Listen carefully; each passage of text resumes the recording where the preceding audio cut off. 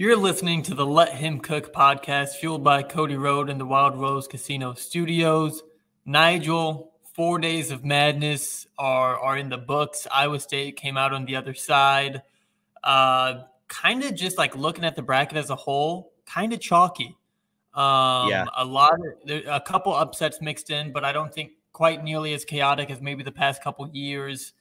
Any reasoning that you have for that? The only thought I really have is like bid stealers. I think we got kind of not the best mid-major programs in because of how the conference tournaments shook out, but just kind of an underwhelming, not a lot of madness in March Madness so far. Yeah, there wasn't a lot of like buzzer beaters. I mean, obviously Houston last night, that was a great game, right. But first round, yeah, it was very underwhelming. And I know even like you made comments about it yesterday, just how it's just been boring to a certain degree. A lot of blowouts. Yeah, and I think, like you said, it's just I think a lot of teams that were invited weren't ready to dance. Yeah. And I think, I mean, it's kind of showing why, like, I don't necessarily think for mid-major teams like a conference like championship and a conference tournament championship is the only thing that should be getting you into March Madness. I think, you got to kind of balance and consider more things. But again, like last week we talked about the lack of, we don't have that week before conference tournament and the actual tournament to, all right, let's think about who's actually worthy of a seed. Like, people can't even make rational decisions because there's not a lot of turnaround. So I feel like that's kind of like, it's a huge reason as to why, we can sometimes have very boring first rounds. And like we said, if TV programs are trying to, excite the first and second round, like this is definitely not the recipe for that, clearly, because it just wasn't that entertaining of basketball. It was really, you might as well have had, the old format of just like, let's balance out the regions and let's see who can do what. Because I think you put some of the lower seeds in the East region in another region, and you probably have more competitive regions because it's more balanced. And again, but what do we know? We're just kids. It's not like we talked about this last week and kind of foreshadowed it. And now it's come to fruition. It's like, I don't feel as bad about all of my open-ended statements at the committee. I think they really need to go after this tournament, no matter who loses, they really need to go to the chalkboard and, talk about how can we make this better. Speaking of what do we know, update on the DPI, not doing well. I will say 7 of the Elite 8 DPI teams are still in the mix. I only got 11 of the Sweet 16 right with DPI. And BYU and Auburn are by far kind of the biggest. DPI loved them, and then they lost right away. And then Clemson, the DPI hates, and they're in the Sweet 16. So those are the 3 teams that the DPI was most wrong on. I still think Auburn's a great team. Those ones always kind of upset me. I would say the same thing about like the Iowa State team that lost to UAB or the Baylor team that lost to Yale. What was that? 7-8 years ago. So like it doesn't mean Auburn's a bad team because they lost to Yale. They were just a worse team that day. But that it hurts the DPI pride a little bit. See, because Auburn was the second best team according to the metrics I use, and just got bounced unceremoniously by a couple of Ivy League dudes. So tough. But I think it's just a weird. Again, Auburn was put in a very awkward situation because I don't think they're a 4 seed. Like, right. I think they got gypped. Yeah. So to even be in that situation where, like, you got to play an awkward team in Yale, and then you have a guy like John Polakaitis, who is actually, I didn't realize this, is dating Kylie Feuerbach. Weird, but yeah. Talk about when worlds collide. But has an out of performance game, just absolutely electric from him. But like, just it's a setup when you have too many good teams that are your 1, 2, 3, 4, 5 seeds. Someone is going to go home disappointed out of those. Like, it's kind of human nature where it's March Madness. It's been underwhelming this year, but one of those top seeds is going home. And it just sucks. It had to be Auburn because I don't think they were very deserving of that, that type of exit. But also John Polakaitis, played him in high school. And I don't want to be that guy. Like, I knew he was going to be this. I didn't, but in his freshman year, he went to Neuqua Valley High School in Naperville, Illinois, and I knew he was going to be good. Like, Yeah. the guy was just a streaky, skinny lefty with he already had a silky mid range, and to see him just like got Auburn guys this close to him pulling it, man, it's always cool to see all those Illinois guys, you know, that make an impact in the tournament. Cameron Krutwig, Oakland's Chris Conway, they did a huge feat in beating Kentucky in the first round. So shout out to all the Illinois Hoopers who are still dancing in March Madness. Nigel, I was tuned into Iowa State, South Dakota State. I had a couple friends almost jokingly ask me who was I rooting for in that game, and I think my dad had the same. My dad graduated from South Dakota State, huge Iowa State fan. So I was nervous just of a point, kind of like we said, Henderson, who I love that coach. I don't know. I mean, I really think he could go, like, if he keeps winning the Summit League, I think he can get a job like we just saw DeVries got at West Virginia, because he reminds me a lot of Otts, had super good press conferences, said every right thing you could say. Really impressed by Eric Henderson, but just kind of, like we said, a weird connection. Him and Otts go way back. The McDermott coaching tree. I just thought it might be a little deja vu, you know, Otts coaching against his former team. And the first half, I was a little nervous. I was getting we're kind of letting South Dakota State score the ball more than I thought they'd be able to. I thought, you know, we're used to playing really good, athletic, you know, 5-star kids. We should be able to lock up South Dakota State, not let them score 50. And they had, I think, 30 in the first half. Yeah. So I was that kind of came after a big run, though. It was like 20-7, you know. So again, like usual, this team, because they play so hard, you know, they run out of gas.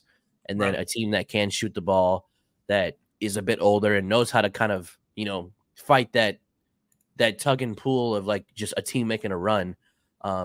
I think they just took advantage of like, all right, let's just try to stay in this game. Because when it comes to these lower seeds, this trend I've realized is like, when you are close, I know everyone goes into the locker room thinking, okay, we have a chance. So let's kind of regroup. Let's see what we can fix. And then obviously, for the most part, if a better team is in that situation, they're like, all right, let's turn it on. And I feel like that's kind of what Iowa State did in the second half. But yeah, to get back to your point, like, if I was saying I wasn't nervous, I was for a little bit, just because it's like, come on, let's keep this lead where it was, because the start was phenomenal. I mean, Hassan's lobs, Keyshawn getting to the rack with absorbing contact and finishing. I mean, it was just a great overall game. And then obviously Milan, what a debut for the NCAA tournament. He acted like he had been there for 3 years. So just, again, this team is maturing before our eyes, and I love it. And I really think it translated to Washington State. Yeah, and then exactly like you said, I think there's some benefit in not blowing out, like not just having a cakewalk in that first round. I think, you know, Iowa State probably went into halftime saying, hey, we got to go win this game. Like, this game's not over. We got to go play our best basketball. Because, like, I can't think of one off the top of my head in this tournament, but if you see like just a 1 seed or a 2 seed breeze through that first round and win by 35, and either the 7-10 or 8-9 they're playing had like a, you know, down to the wire, last shot on the line kind of game, you're just in a different kind of, I don't know if it's conditioning. I don't know if you're just more battle tested, but I feel like that team has an edge. So I was almost a little happy Iowa State kind of had to fight for it against South Dakota State. But yeah, like you said, I think Momcilovic getting 19 points, shooting 8 for 15. I think that was huge for his confidence going into the tournament. Like you said, Ward had a big game.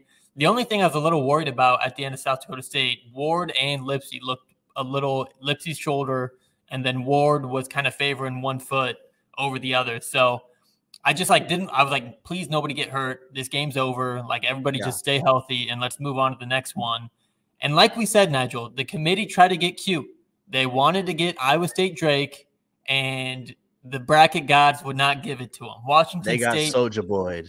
Yeah. Washington State got past the Bulldogs. A great game, a really good game. And I do feel for the Drake fans, because, I mean, they went into Arch Madness knowing, hey, we got to win this tournament to even get to the dance. They get there, lose first round, lose their coach, lose their best player. So to the Drake fans, I'm sorry. I'm not sorry that we didn't have to play you. But Washington State, that was no layup either. I mean, I I knew their length, I thought, would cause problems. I think they're one of the tallest teams in D1 basketball.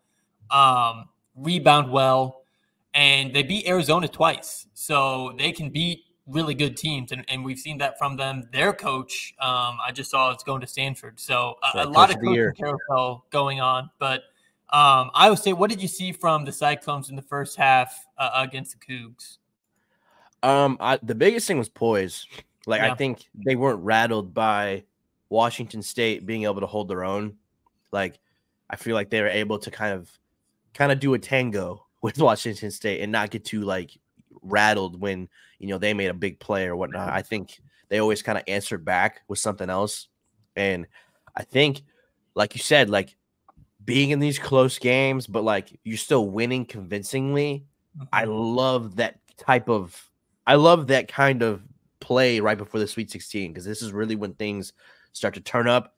You know, everything gets a little hotter, and I just think it's gonna end up being a huge benefit for us when we do play Illinois, because that game's gonna take a lot of poise and a lot of just like concentration. And I would assume probably only playing 7-6 guys maybe in a game like that, just because, you know, you're playing so much experience and Terrence Shannon and everyone else on, you know, the Illini. But I just saw a very balanced day scoring. I saw a great game from Taman, being able to shoot well from the perimeter, hitting step back threes. I mean, if Taman is hitting step back threes, good luck. Buckle up. It's gonna be a fun ride for the rest of the tournament. And then obviously I thought Jones was huge. 14 points off the bench, 3 of 5 from 3.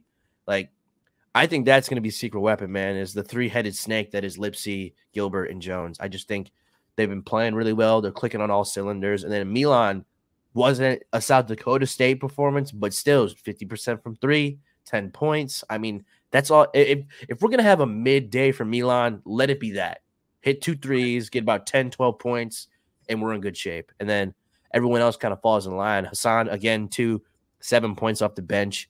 And just, again, making really athletic plays. There was one play, Keyshawn's kind of purling to the basket, kind of just throws something up, and Hassan just like tosses it off the backboard. So I feel like they were just making a lot of great plays, and Dylan's cat is making a cameo. Yeah, so Thor getting in here too. But we're good. I got really distracted. That's a big cat. I just didn't want him to hurt himself here. Oh no, you're good. You're good. But yeah, like I said, they just made a lot of great plays, and I think we were able to weather a storm that, had we not been poised, had we not been, I guess, clicking on offense, that game could have gotten away from us pretty fast. Who I was really impressed with, Jalen Wells, even when he played Drake. There was a lot of talk about their point guard, Rice. But Jalen Wells, even against Drake, super efficient, and came out against Iowa State in the first half and did the same thing, 16 points. I mean, there was times where like Iowa State was up 20 to 14, but Wells already had like 10 points, and I was like, if we can slow down him, I'll kind of live with the rest of it, right? Which, I mean, we kind of did, because he was 2 of 11 from 3. So right, and then exactly, and I hope we could see something similar against Illinois, where you let Domask or Terrence Shannon really start to get in a groove in the first half, and then the second half is just, make that guy's life hell and let the other guys beat us. Because, like you said, I mean, finished with 20 points and had 16 in the first half. So they found an answer, and I think 2 of those 4 points were at the free throw line. So he never really got in a groove in the second half after looking like an NBA player in the first half. And he could be an NBA player. I mean, he's got the size, he's got the skill. So I was impressed by him. And like you said, it is kind of shocked me that Keyshawn Gilbert, 3 for 14 from the field. These guards, between Keyshawn Taman and Curtis Jones, they do so much besides scoring that their impact doesn't really show up in the, their shooting percentages. Keyshawn, Taman, their defense, Kurt, what they do when they're not on the ball, fighting over screens, diving for loose balls, getting rebounds.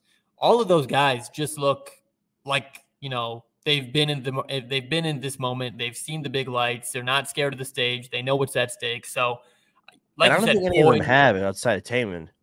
Like, I don't think so. I Curtis mean, and Curtis hasn't, Keyshawn hasn't. yeah, this is brand new for both of them, and they act Right. like they've been here. And that might be another, Kansas City Big 12 tournament. It's not quite the same, but you're playing teams like Baylor and Houston on a neutral site.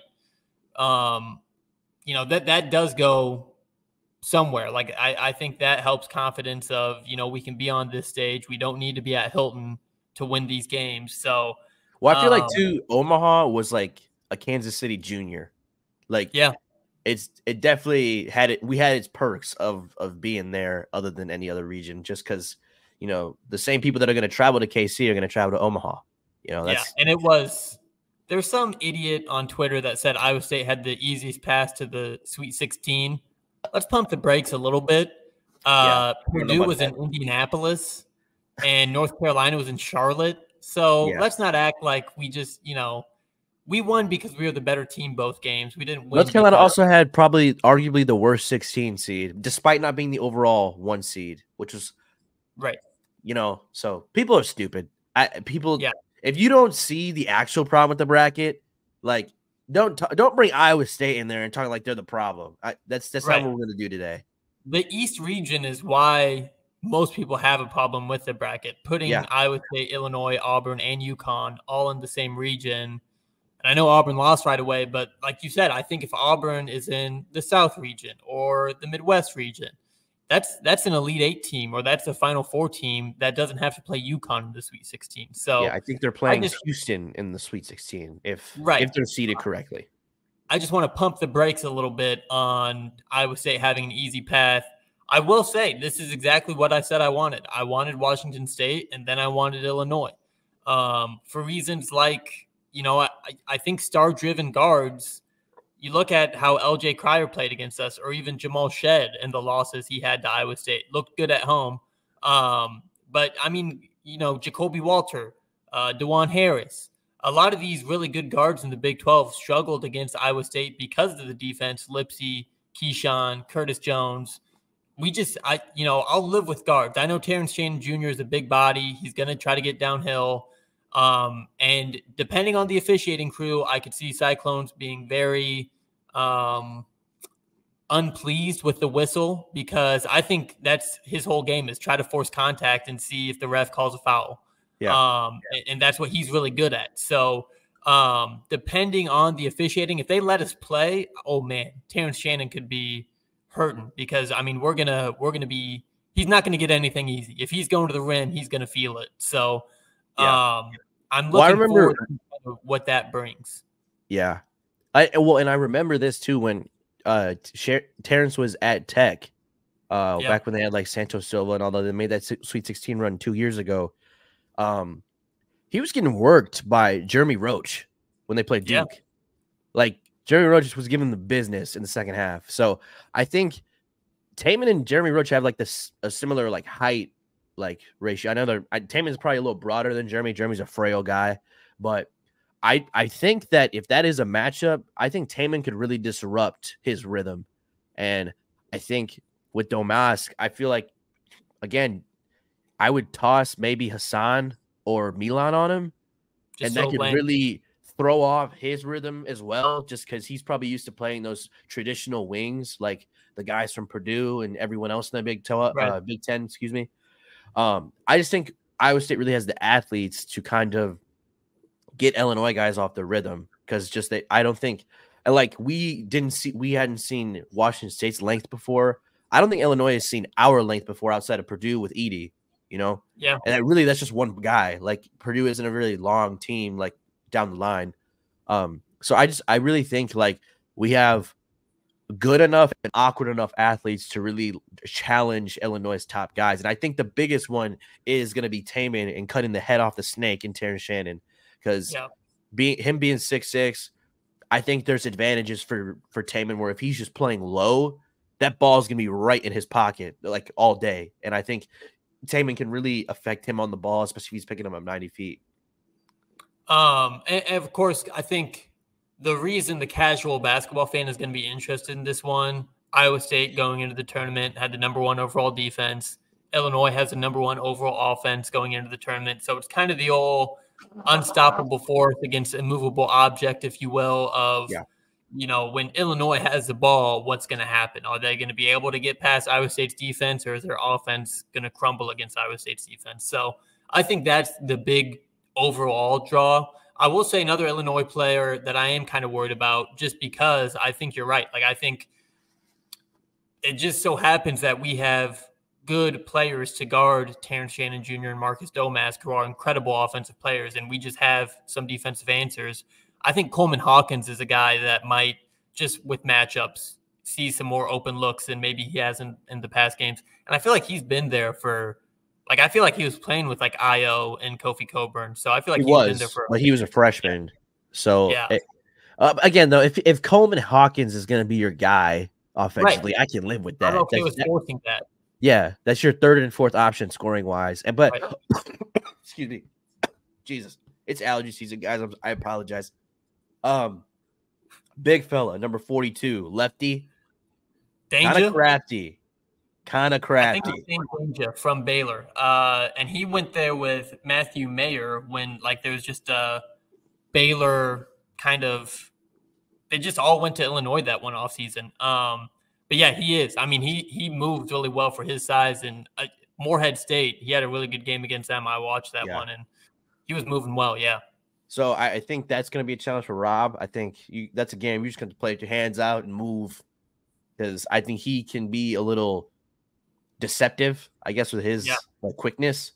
And really too, like when someone is smooth around the basket, it's like it's so cliche, but like I feel like if you can kind of just like watch their feet, like they're gonna go where their feet tell them to go, or like their hips. I was always told at like playing basketball, like watch someone's hips, because no matter what they're doing, like head fakes and all this stuff, like all this stuff up here, it's to distract you. I feel like if Rob is very intent on watching where he's actually gonna go, I think you're gonna be able to contain him well. And then obviously with a big body, you got his wall up. Like you can't really go away from anything like over complex. I think you got to just kind of keep it simple with guys who are such like threats offensively, because like their whole starting five can really hurt you, for 40 minutes. So I think, again, I feel very confident because it's like we've talked about all these guys that can make an impact defensively, and we haven't even talked about Keyshawn and Curtis.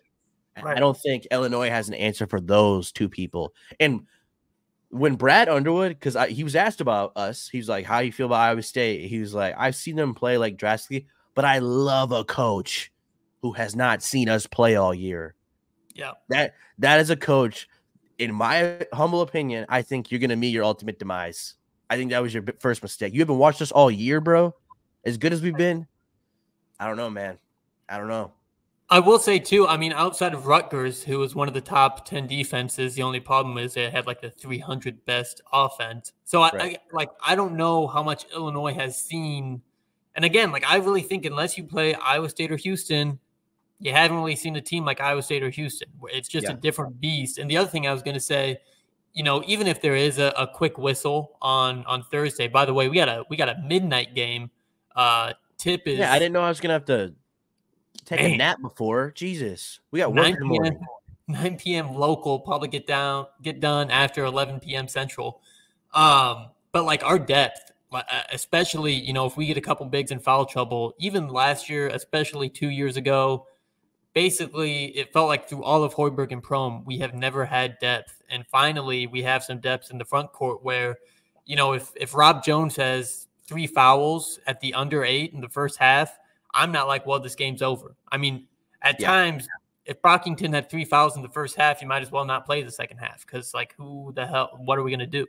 So I think that's another big thing of being able to, like, you bring off Demarion Watson's, his energy and having him with fresh legs halfway through the game. Even Omaha. Right. I mean, we can kind of throw guy after guy after guy and just let them cause havoc. And, hopefully foul trouble isn't a major storyline. But if it is, we finally have the depth in the front court to be like, all right, we'll just throw in a 5-star, recruit at you. See what that does. So thankfully we've got some dudes coming off the bench, because I think we might need a couple. That is such a funny, like, if we're playing chess, for TJ to have all these pieces and to be like, man, we're in a bind. Yeah. I'll give you this 5-star recruit. How about that? Yeah. Like, checkmate. Like, what a checkmate by TJ. Yeah. You're starting to see now some positives not playing a 5-star all year, at least to the minutes that we kind of assumed he was going to get off top. But yeah, no, even Pav, like, who didn't play against Washington State, I think if given the opportunity can make something shake. Like, I really think if Curtis isn't having an off day shooting, I think he can come in and replace Curtis. Which, the fact that you have a replacement offensively for Curtis is crazy. Like, Yeah. that just goes to prove again, like you said, how deep this team is. I think, like, the more I'm starting to look at the X's and O's of everything and the matchups, I really think Illinois doesn't match up well with us. And I love to be in that situation because I think if you can take advantage of that early, get out to an early lead and push that. Like, I think going forward, you kind of have to use the UConn mentality of just trying to blow out every team. And a team that is so strong like us defensively, that has to be the mentality going forward. Because if you can, for the next, we got 4 more games until the national championship. Like, that's got to be the mindset going forward, because it's going to help you down the road of, okay, the bigger the opponent, if we keep this mentality going of let's just try to get, like, let's try to have our defense obviously make the first punch, but then let's, like, try to also, like, not let a team creep back in. I think it's really going to benefit us going forward, especially in more environments where we're not going to have a lot of support for the rest of the tournament, I guess, intimately there. Like, because I don't know how many people are actually going to travel, even from Illinois to Boston, let alone Iowa State. So, and then obviously Phoenix, I doubt a lot of people outside of boosters are probably going to be down there, or, you know, lifelong fans that can get out of work. So it's just going to be like those quirky little benefits that we had from a crowd atmosphere wise, we're not going to have anymore. And I think the team has to get very acclimated to that. So to obviously compensate for that, we got to try to just get out to these early leads. And I think Illinois is a great team to do that and start doing that now. Like, we got to just, the first punch has to be ours. It has to, especially in a late night game like this. Looking at team stats, there's some interesting contrasts. So the big one, and this is kind of why I've been saying since as soon as the bracket came out, I wouldn't mind Illinois. They are 310th in turnover margin of about 350 teams. Iowa State is second behind Houston. Yeah. And a lot of teams have bad turnover margins because they just don't force turnovers. Like that's the case with Creighton. Creighton doesn't turn the ball over much, but they almost never force turnovers on defense. Illinois turns the ball over a lot against teams that aren't as good at defense as Iowa State. So that's one area where Iowa State, you know, think of the games against like TCU where we're causing like 20 plus turnovers, or like a Cincinnati game. The bad part, they are 8th in rebounding margin. Iowa State is 171st. So I think this game really is as simple as who's winning the rebound battle and how much is Illinois turning the ball over. Another quick thing to look at, Illinois got bad 3-point defense. So, you know, if we can really get ball reversals going, get Milan going, get Kurt going, if Taman Lipsy's hitting step backs, like there are some holes in Illinois' game that benefits Iowa State. And really the only one that they got on us is rebounding. But I mean, that we've seen Iowa State lose games because of that. So shore up the boards and then just wreak havoc. I think that is kind of the 1-2 punch that Iowa State needs to, you know, go to the Elite Eight for the first time, basically in our lifetimes. Nigel, I've seen another crazy stat that I didn't know. TJ is the only coach in Iowa State history to make 2 Sweet 16s. And I guess just how they were spaced out, I felt like Hoiberg went to 2 for sure. I just kind of assumed Eustace did. But that kind of blew my mind that Otts is the first one to do it. And what I feel like Iowa State, maybe not a Sweet 16 regular, but I think we've made 4 of the last 10 Sweet 16. So that just kind of, that was impressive to me that TJ's We've also had a lot of coaches in the last decade. So, and TJ's done it twice in 3 years. So yeah, credit to him, because that's kind of nuts doing that in 3 years. Yeah, no, I think it's a testament to just like really his philosophy. Like, because at first, at his first press conference, I was like, I don't know if this is the the recipe. I don't know if Midwest guys are the answer. I don't know if, this is going to be a process that like is worth like longevity, but he's gone out and proven everybody wrong just by, staying, close to his values and beliefs and what a team should be. And I think, it's proven every day. And I think, like, looking back on it now, I really don't hate it because you see how many Midwest guys have a big impact in March. And it just seems like these guys who, even though they haven't been to the big dance, they're still making that impact because they're just built for this moment. And I think a lot of guys on this team exactly are built for this moment. Also, did you see, you mentioned Charlotte earlier. Did you see we got a transfer from Charlotte today? I was just going to talk about this. Yeah. I hope I can get this right. And if I don't, I'll get it right once we know him a little bit better. Dijon Johnson, I believe. Is that Sorry, repeat his name. I didn't hear you. Dijon Johnson. I'll look that up. We're going to have 2 Keishans on team next year? Dijon, like the mustard. Dijon. Let me make sure. I wrote it as Deshaun. Deshaun Jackson. What a name. Yeah. But nonetheless, yeah, I think of the small highlights I've seen, probably 6'8", and compared to our bigs that we have now, most of them, Trey King can stretch the floor at times, but he kind of has a handle. If you get him 15 feet away from the basket, he can kind of pivot, turn his weight on you, go over his opposite shoulder, and get down to the rim. And he's got some nasty dunks and just like half court offense. So Is he from Charlotte? I don't know originally. I mean, he plays for the Charlotte 49ers. Yeah. But every clip that you kind of see him making these highlight dunks, like right before he says it, the commentators are like, here's kind of the X factor for this team, and then he does something crazy. So, yeah. The first thing I thought was just like he's an athlete. Like he's doing that to your Blue Devils. What was the final score? Probably a lot to a little. So I think almost like a Hassan Ward, but I think his skill might be a little bit higher, but kind of like the athleticism of Hassan. But I mean, look at the handle there. Yeah. And then the tough lay. So if I see Hassan hit in and out, right.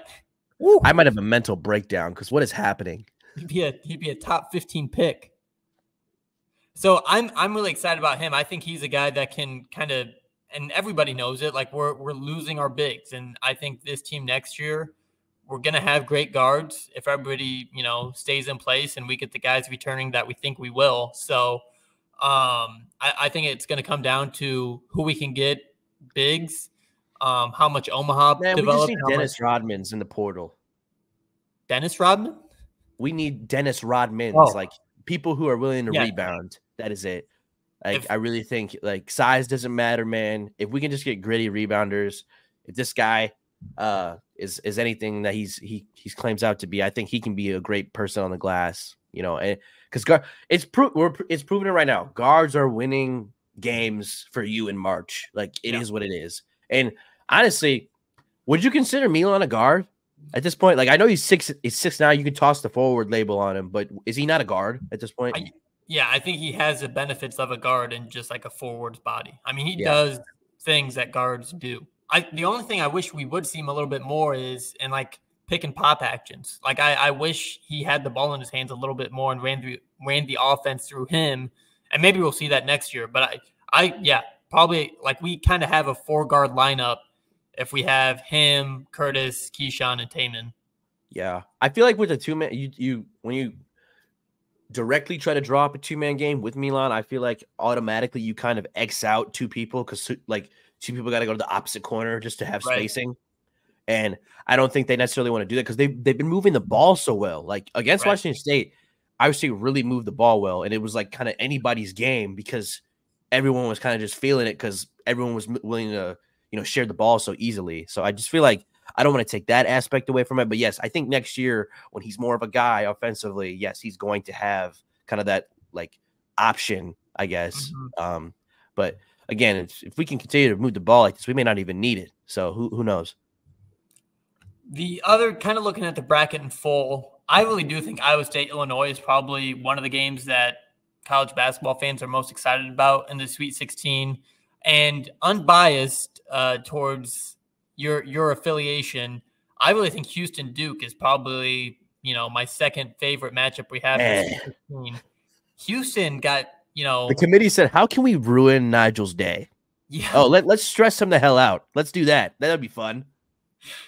Houston on the ropes last night. It seemed like their whole team fouled out in overtime. Kind of their trio backcourt fouled out. Shed, Cryer, Sharp.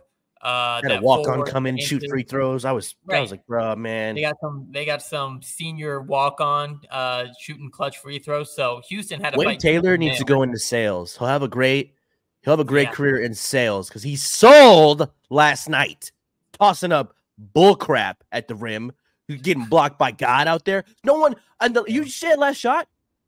Yeah, he got blocked by a ghost, bro. I didn't know Casper was their sixth man. Jesus. Yeah. Yeah, that's kind of been the story with Texas A&M all year. Is like, how far can Wade Taylor take you? And sometimes that's the team who beat us. We beat Houston twice, but can't beat that team. Come on. Yeah. Yeah, that hurts. And we'd probably be a 1 seed if we beat that team. So that also hurts. Man. But yeah, that game was kind of nuts. Florida, Colorado was a really good game. What did you say, Colorado? Yeah. Well, it's Rado. That's the Midwest coming out. Don't worry about it. Dylan is from Minnesota. He's not telling y'all. That's the thing. He's got Minnesota tendencies. Western Iowa, just a different scene out there, Nigel. Trying to think of dude, that's the thing is a lot of these games were 20-point games with 15 minutes left in the second half, and you're just kind of on to the next one. So, man, what games kind of stood out to you? I'm kind of drawing a blank. That's just been kind of how March has gone. Oh, we got to talk about Kentucky, Oakland. Duh. Of course, but I think the future rounds for us, definitely. NC State didn't think they'd be here right now. Big fella. First of all, DJ Birds, as much love as he's been getting on Twitter, there have been some crazy tweets about his weight, just uncalled for. And someone said DJ Burns, he may have won the battle, but diabetes will win the war. I was like, yo, this man has a family. Let's chill out. Oh my gosh. But yeah, no, I think he's really going to turn some heads. The fact that he even has a chance at an Elite Eight is crazy, just given the run they made in the ACC tournament. But yeah, no, definitely the top two that I don't know, man. I'm definitely going to be losing some sleep. It's my day off, so I'm going to have nothing to do but watch those two games. So Duke Houston, man, I'm nervous because I feel like McCain already had his huge day yesterday. So I think Houston is going to be, on him when he gets off the bus. So who's going to be the next guy? I thought Filipowski played a lot better, but he really was pissing me off in the first round, just being soft, complaining that he's not getting the ball. It pisses me off because he's very vocal on social media about being the next Leitner, but then he gets on the floor and then doesn't do Leitner things. If you're gonna be an asshole, be a good asshole. Stomp on someone's chest and then score 30. I don't need you to cry and because you're not getting the ball and then have 3 points at the end of the game. That's not what we're doing here. But I was going to say that's probably what I'm looking forward to. I mean, there are great guards everywhere in that Houston Duke game, but how is Filipowski going to do with all the physicality? Because we're either going to see a classic Duke white heel, just the villain goes off for 25 and has a bloody nose and there's some great picture of him, just blood all over his face. It's either going to be that or he's going to get home and be I never want to play basketball again because I just got assaulted on a basketball court in front of national television. So that's what I'm excited. It's sink or swim for Filipowski. If you want to be a Duke legend, here's your chance, or get sent. It's not even that, man. You want to go to the NBA. People are going to look at this game and be like, I don't know, man. You probably don't got that dog in you. And then you probably have to come back for year 3 to prove all those people wrong. So I think if you're really serious about going to the league this year, this is your game to prove yourself. End of story. But I think Mitchell he'll kind of translate really easily to those guys. And I just think it's going to be a good game. But Iowa State, Illinois, that game is going to feed families. Yeah. I don't know a person who isn't going to be tuned into that. If you love basketball, you will be tuned into that basketball game. Also, the bonus is Kevin Harlan's on the call. I know it's 9 o'clock at night, but we're going to have just an iconic crew. You know, shout out to Avery Johnson doing his best. I just don't know. That's what I said too. I heard about. I like the guy. I want to like you, but I don't know. Yeah, I don't know, man. He just doesn't oh sound my like God. March. He sounds like July. Avery Johnson is a great guy to be calling summer league games. Right. Like get him on the whatever Ice Cube does in the summers where it's like a bunch of washed up NBA players. The big Let three. Avery Johnson have a field day with that. I just don't know if I need him in March. I know Jet Dubroff was happy to see him. I know he's a San Antonio kid, so I saw him get a picture with him. But yeah, no, I don't know if he needs to be calling the primetime games. Right. Like they're in the Sweet 16 games, there are, levels. And I don't think this is one of them. Another one I am excited about because I really do think if UConn is going to go out early, because everyone is like real big on like, well, we know UConn isn't going to repeat, and the number one overall seed never wins. So how do you think they're going to do against San Diego State? And National championship rematch. Yeah. UConn blew the doors off of Northwestern, and honestly, I don't remember what 16 seed they played because they beat them so bad. It was Stetson? No, Stetson was North Carolina. Was it? Was it? No, yeah, it was UConn. You're right.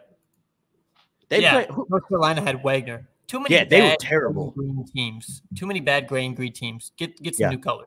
But yeah, UConn won by freaking 91-52 and then 75-58. So they haven't even, they have not been tested. Haven't broken a sweat in this tournament yet. So, but that's about as far as the advantages go for San Diego State. I just think UConn's a wagon. I really wish that Auburn would have made it here because I think they would have had, top to bottom, the athletes to at least give UConn a run, at least give them a tough game.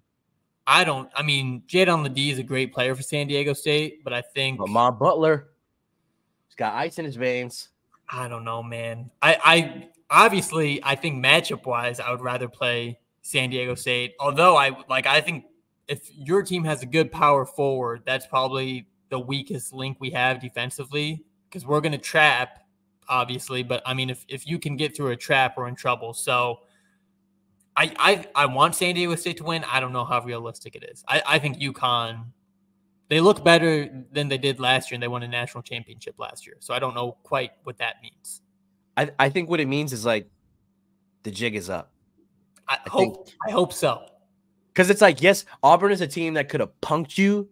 Like that is a team that could realistically in the Sweet 16 punk UConn. Like I think they could kill them if given the opportunity. But San Diego State, I think, is really good at keeping these games close and like awkwardly close. And they know how to kind of play in chaos. So if you're going to muck up a game, this is the game to muck up because if it gets close down to the wire, I don't know if UConn's ready for that. Right. And I would guess some of these guys still have the bad taste in their mouths from the national championship. They just ran out that gym. After a crazy game to FAU, UConn just said, "No, we're going to take this." It's like, how do you respond? It's more of it's a heart game at this point. Right. And Dan Hurley has kind of just been like the never satisfied guy, like Mr. No Fun. Like, dude's winning by 40. He's like, I'm just not satisfied. We didn't play our best basketball. Like, shut up, dude. I'm going to break your glasses. But we'll see. I don't know. That's going to be a fun matchup. I definitely think the top three matchups are going to be Duke, Houston, Iowa State, Illinois, and San Diego State, UConn. The other one I'm going to shout out, Alabama, North Carolina. That might be the first team to 110. North Carolina plays defense, but they can certainly fill it up. So if they're just like, screw it, let's see who doesn't score first. That game might just be fun from purely like an entertainment standpoint. And it's going to be at Staples Center. I'm not calling it Crypto.com Arena. Come on, man. Put some respect on crypto.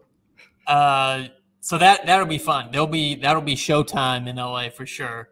I think it's going to be equivalent to, you remember the Luke May buzzer beater against Kentucky, De'Aaron Fox? Yeah. I think it could be that high scoring, like 103 to 102 final. Like, right. And just like the last minute is going to probably be like, what is going on?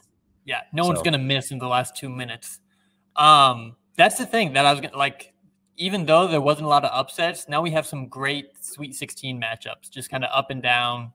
And I think that's what the tournament was trying to do. Yeah. Like they got what they wanted. Yeah. So I don't know if going forward they're going to continue to do this formula, but I don't know, man. I think any tournament with NC State as the 11 seed, I think they are. Like them in the Sweet, it's still chaotic enough to be like, I don't know, man. I don't know if we should. You just gotta have balance. You gotta have balance. Don't put Auburn in this region ever again. You selfish bastards. Like the committee just was like, yeah, one of these teams is gonna be sacrificed, and let's do one of the more deserving teams at that. Right. It's unbelievable. But you wanted to talk about Kentucky, Oakland, which for most of my life thought was in Oakland, California. I was greatly mistaken. The only reason I know it's not is because Cyclone legend, shout out Percy Gibson, transferred from Iowa State to Oakland probably 10 years ago. And I was like, why would he go to California? He's from Michigan. Come to find out, Oakland's in Michigan, because why not? So that's the only reason I knew it. I think a lot of people probably think it's in the Bay Area. So, well, and two, like I told you last weekend, man, I was like, man, if you get a 3 seed, we are going to lose to a 14 seed. Yeah. And what happened to Kentucky? They lost to the 14. Bro, death, taxes, and a 14 seed upsetting a 3 seed every March. Like it's become such a it's like breathing air. It's you're not gonna get around it. You're gonna have to do it. It's gonna have to happen, And man, Calipari, they were tearing him a new ASS last week, man.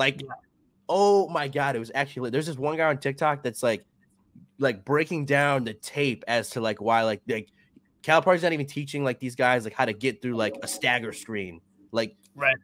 It's bad, man. To have all that, I get it. You're getting guys to the promised land. You're getting guys who end up being max players in the NBA. But man, to not be able to produce at the tournament, it's almost like I heard this interesting point where they think Cal should be the face of Kentucky basketball, but they need to have this sicko who's calling all the shots, X's and O's wise, who's actually teaching these kids how to basically Cal doesn't need to be doing any actual X's and O's coaching. You just need to recruit guys to get there. What do you think, I guess, is going forward for Kentucky basketball? How do they get out of this lump? I mean, his buyout is nuts. And like you said, I think he's almost so good at recruiting. He doesn't put near the amount of work in on the X's and O's side. Right. Because, I mean, it's almost like the opposite of TJ Otzelberger, where you have all the talent in the world, but they just aren't coached up to their potential. I think Dillingham, Shepard, Reeves, all of those guys are NBA guys. Yeah. I saw somewhere that Shepard's the number 1 overall pick on some sites, which I think he varies from 1 to 6, but most of them got him going to San Antonio, which is very fitting. So yeah, that'd be a good fit for Wemby. But yeah, I think you're exactly right. I don't think it's the case in Iowa State, because I think Otts can't do that with the talent he has, but he needs a Kyle Green. Calipari does. You just need some guy that does all the dirty work as a coach, and just let Cal fly out to LA and get, the number 1 recruit in the country. And then back in Lexington, just have some guy barking orders and teaching these guys how to actually play basketball instead of just a free meal ticket to the NBA. So, but nothing's going to change. His buyout's in the 30 million. So he's going to be back next year. But yeah, I mean, they're 1-3 in the past 5 years of the NCAA tournament. So, well, just since 2012, they haven't had the best track record. Outside of 2015, this last final. I mean, they're a lot like Duke right now. Last Final Four they've been to. Well, no, I'm sorry. Duke made it in 22. So, yeah, they still haven't made it since 15. Yeah. So for sure. And then in between 2012 where they won it in 2015, those last 2 Final Fours they were in, those 2 years in between with that Noel and Julius Randle, like underperformed both of those years, even when they made the Final Four in 2014.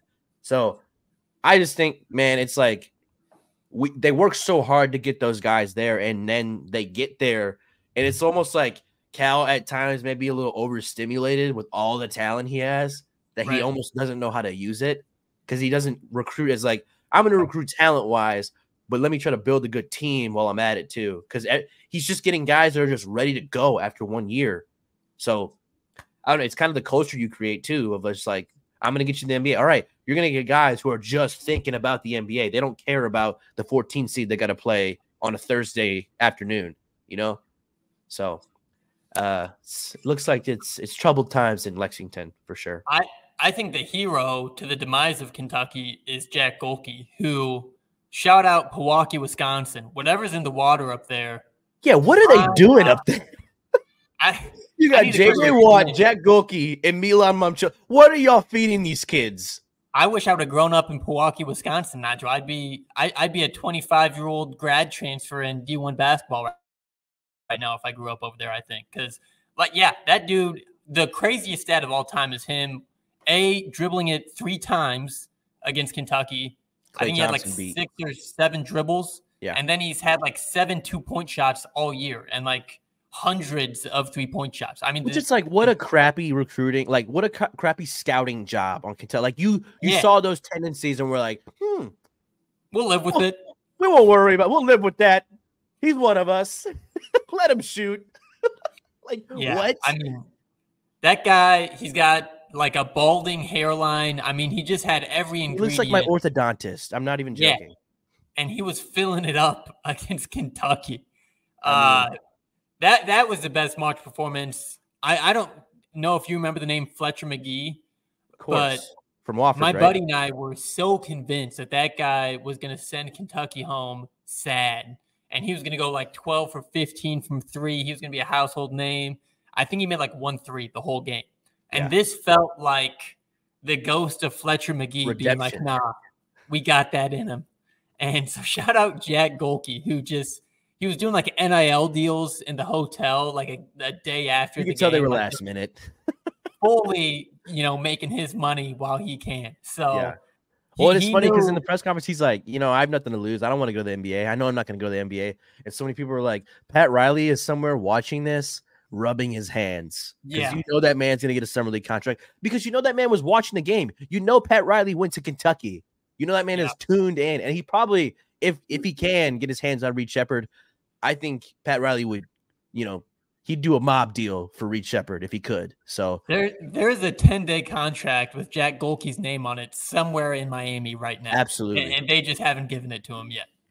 I think he has Duncan Robinson potential if given the opportunity, to make that type of impact really on any team, but especially the Heat. I think just the Heat they love guys like that, and they'll ride or die for guys like that. But just to see guys not be afraid of the moment that we've never heard of. I mean, March never fails when it comes to that. There's always going to be a guy that you have no idea is a person until that Thursday afternoon. And then, they light up the world. So, I mean, it's such a cool opportunity too. And again, for Pewaukee to be producing this type of talent. I have so many friends from Wisconsin.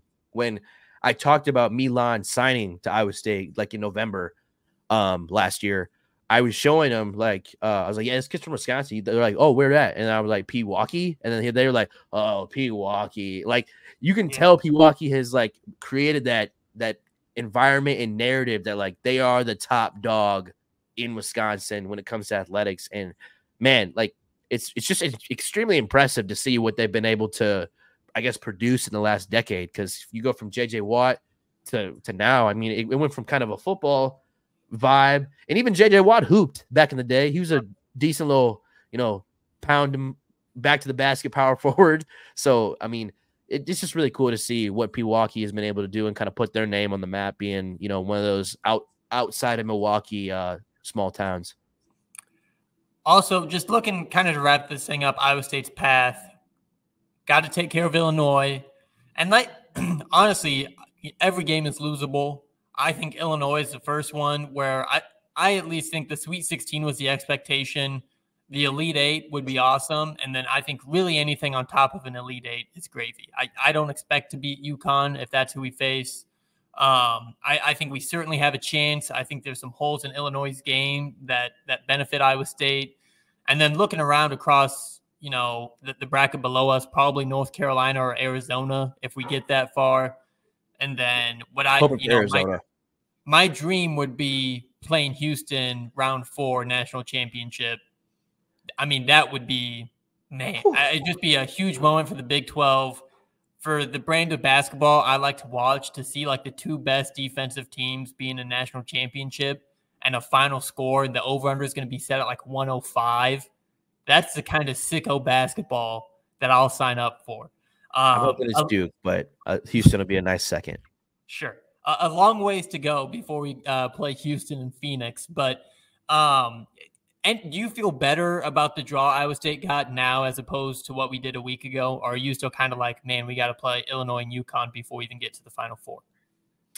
More so of that. I don't want to give UConn the benefit of the doubt, though, because I really do think South Dakota State could punk them. San Diego. Too many SDSUs in this tournament. That's another problem. You got to pick one. I think San Diego State could really punk UConn if just keeping the game close. So I don't even want to give UConn that benefit of the doubt. I got to see y'all make it to believe it. But I think we were always worried one of the more elite teams in this region. It's just I hated the fact that you couldn't benefit off the good year you had. You had to go through the gauntlet in order to make it to the promised land. So I think, to answer your question, yes, but it's still not going to be easy. And the best mentality when it comes to making the Final Four and trying to pursue a national championship is to not be satisfied with the Sweet 16. Like, this shit is cute for NC State and if they made it Oakland, but for us, man, if Iowa State is going to start to become an elite basketball program, we cannot look at this as the Holy Grail anymore. It was a Holy Grail coming off the 2-22 season, but you kind of have to have this 09 Kobe Bryant mentality of what is there to be happy about? Right. It's only 2 games. What is there to be happy about? You got 4 more games left. The rest of these games need to be treated like an NBA playoff series, and you got to get the sweep. And it's going to only happen 1 game at a time. So, Boston is going to be an electric weekend in Boston. I don't know if the Celtics are playing. I would assume not. But hopefully Jason Tatum or some guys can make a celebrity appearance. That'd be really cool too, to just be you're in one of the biggest games of your life, and oh my God, there's Jason Tatum watching me play. There's Jaylen Brown. There's Porzingis made an appearance. I think that's just going to be a really cool atmosphere to be in. Also, if Larry Bird is free, maybe he can see his second coming, Milan Momcilovic, just a cold-ass white boy filling it up in Boston. I mean, that's what that city lives on, Nigel. So yeah, they're gonna Boston's gonna be like, oh, that Momcilovic, he's friggin' it. He's the freaking balls. They're gonna. We actually might not want him to go off because the Celtics will draft Momcilovic in the first round if he drops 40 in the Garden. So maybe hide him actually a little bit. I don't want Boston to get any idea. Who's that? Who's that? Write that down. Write that down. But yeah, no. All right, man. You got anything? You got anything before we get out of here? Yeah, shout out to Jared McCain, man. 2 days into college, 3 lectures behind, 30 points. He must like the number 30 because he's done this multiple times now, and to do it off of 8 threes, he's gone after this year. So, and even if you're not a Duke fan, man, that is the most likable Duke character in most recent years. Outside of Zion, if the nail painting is the thing that grinds your gears, there's been worse, I can understand hating Flip, but man, you're gonna like anyone on that Duke team. It's definitely got to be Jared McCain. I like Jared McCain in the sense that he's gonna get locked up by Jamal Shedd for 40 minutes. That's what I like about. Man, get Houston in foul trouble. They showed y'all their kryptonite last night. They're not deep. Get them in foul trouble. Yeah. So I think if Duke can execute that, man, it is what it is. So we'll see. It's gonna be a great game.